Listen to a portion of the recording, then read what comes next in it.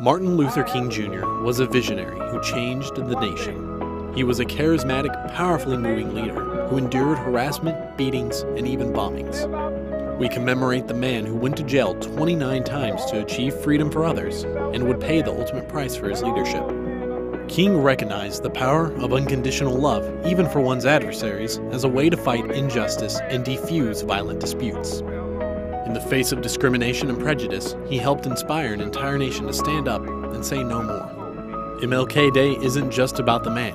It's a day that symbolizes taking a stand for something that's bigger than all of us. It's fighting for justice. It's helping one another. And it's believing that one day we won't be judged by our gender or the color of our skin, but by the content of our character.